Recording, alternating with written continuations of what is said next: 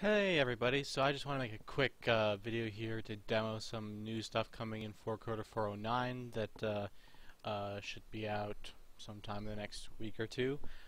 So today the things I worked on were basically improving the 4coder build system so that um, there would be a jumped error built into the default 4coder. It's going to be available at the in the sort of experimental customization layer for one or two builds just to make sure it's solid, and then if everybody who's at that level says that everything looks good, I will go ahead and move that into the all of the levels of Patreon backers. So here's basically what I've got in this new system. The idea here is that 4coder will be it will have it's got jump to error, and the compilation view, it will try to take up as little space as possible when it shows up on screen. And it would be kind of nice to say that maybe the compilation view doesn't exist at all, but it's not clear to me how to do that in a way that still lets you see the error information or the success information that you sometimes want to see. So here's what it does do. You can see I'm sitting here in a code directory that has a build script, so that still works the same. You hit the build key and it looks for the build.bat, and then you can go into your own customization and change what script it's calling if you want, but the basic idea is still the same. You hit the key to whatever it is. In the default bindings it's Alt-M, and that triggers the build. So let's see what that looks like. Boom. So you can see that instead of doing what 4coder used to do, which is take over one whole panel and put the compilation view there, it's now just put it in this tiny little compilation view right here.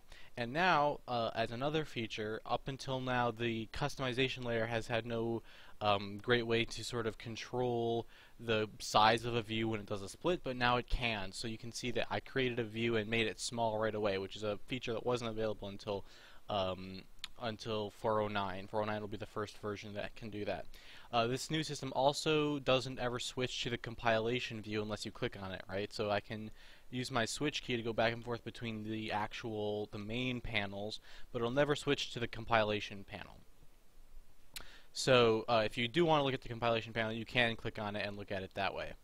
And the next thing it has is it has jump to error. So if I just hit Alt-N, which is the default key that I've set for jumping to the next error, it will take us to the correct file, you can see, and the line number listed in the Visual Studio error information. So far it only parses Visual Studio error information. I'm going to try to add in parsers for G++, LLVM, whatever else people want.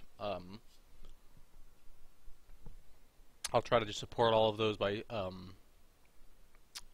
default in the system as I build it out. But for now, it's got Visual Studio built in, and that's all. And you can see I can go through the errors forward, and it manages to go back and forth between multiple files, loading the file if needed. And I can go forward, I can go backwards. And then another feature that this has is it can find the compilation view and close it directly, so I can hit Alt, to kill the compilation view when I'm done with it. So that's the whole new system, and the idea is that the workflow will be quite similar to what I already have done with 4coder, where you just build when you need to, but now instead of losing a whole view when you do that, you'll just have this tiny one here, and I no longer will have to manually jump to the lines I need. I just hit Alt-N and it takes me to the error I need to look at, and as soon as I'm done with that view and I figure out what's wrong, right, in this case it looks like my node pointer function got named incorrectly. As soon as I fix that and I'm happy with the build and I don't think I need the view to take up any space anymore, Alt, moves it away, and I can continue writing code with two full views of code. So that is one of the things available in 409. Thanks for watching, and see you guys later.